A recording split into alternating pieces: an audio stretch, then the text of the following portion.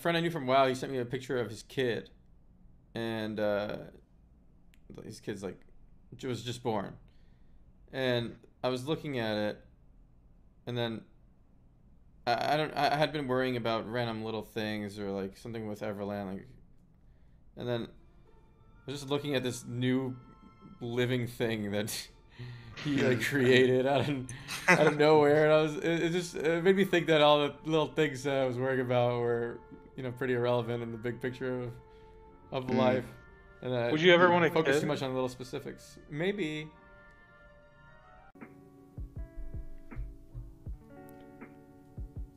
Twitch is actually making it really easy for streamers to make tons of money now, because they have like built-in sponsorships. You don't even have to get a manager or anything.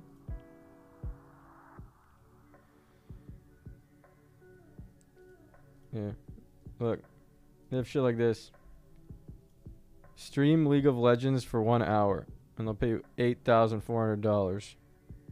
Watch Street Fighter for 30 minutes. It's crazy.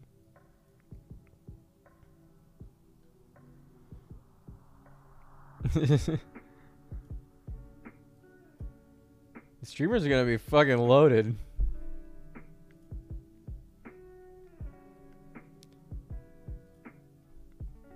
I like that I'm trying to give people something I wanted as a kid. Who's the focus on? Who are you thinking about?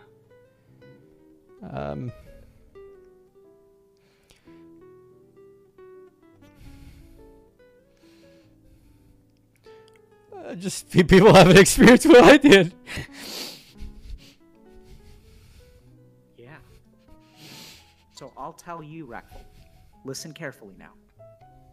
Your depression, you're trying to cure the depression that is growing within kids out there today. You're trying to protect them from what happened to you. Yeah. How does that feel? That feels good. Yeah. It feels meaningful, yeah. Good is an understatement. It's the understatement of the fucking year. It is vital. It is crucial. Oh yeah, $50 device. Hey Greek. Fucking Greek. Dude, I'm happy. I can say with confidence, I am actually day-to-day happy. Even when I'm doing nothing and alone, I'm happy. I've never felt this way in my life. Okay? I've never felt day-to-day happy when I'm doing nothing and alone. So I'm not saying it's gonna last forever, but right now I am so happy. I want to keep it going. Just try to keep going, you know. Wait, one more. You're linking this? 3 ice cubes is 12. Okay, so each ice cube is 4. 3 fires plus an ice cube is 37. Okay, so the ice cube is 4. So 3 fires is 33. So each fire is 11. 11 plus 4 equals... It's pyro... Come on! You're close to that.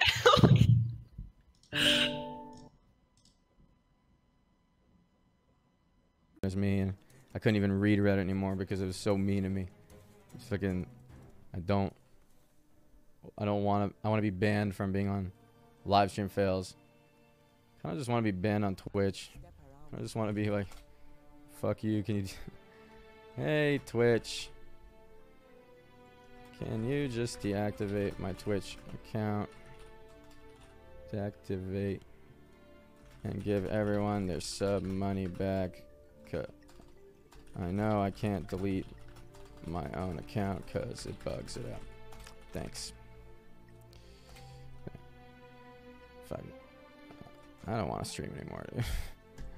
I don't like streaming. It was really sad. I wanted to win it so bad.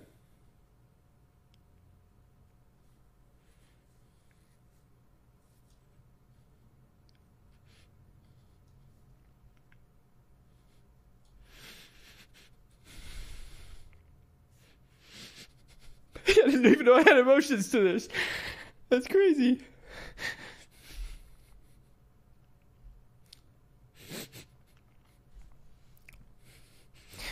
If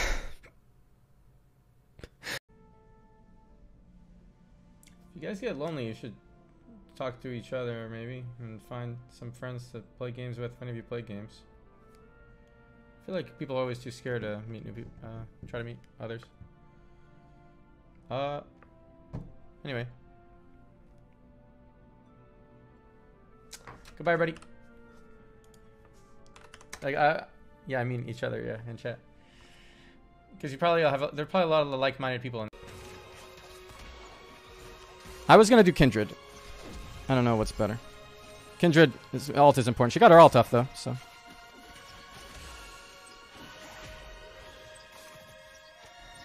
Okay, I think we're dead, huh?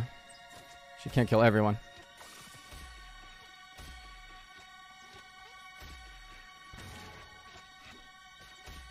Wait.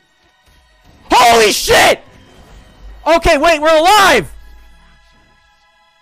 He has 4 houses, and that one of them is very close to BlizzCon. Now, BlizzCon is in Anaheim, California, or Irvine. Maybe Irvine.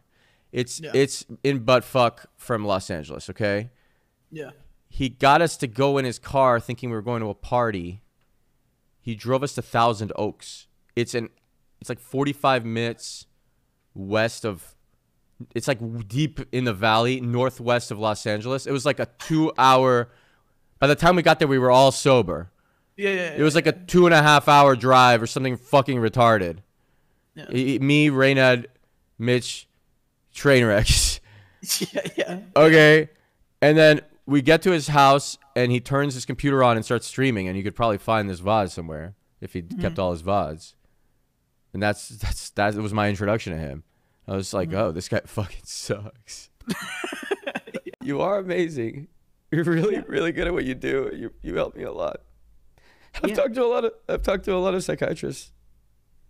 You're my favorite one. And so he saw that, right? He saw that, like, you know, when I had a 2.6 GPA and was struggling to get into medical school. I never thought I'd be faculty at Harvard Medical School. Yeah. And he said, like, nothing is going to be able to stop you, and that you should do good and you should help people. That's really cute. Yeah. And so what I was sad about is actually that he didn't get to see that. So 8 months after I got into medical school, he passed away. And so the thing that makes me sad, like, I remember, like, the day that I can relate to that a lot, actually, because I'm worried. I want my dad to see me happy. I want my dad to see me happy before he dies. Good. I hope he's seeing me happy now. Yeah. Yeah.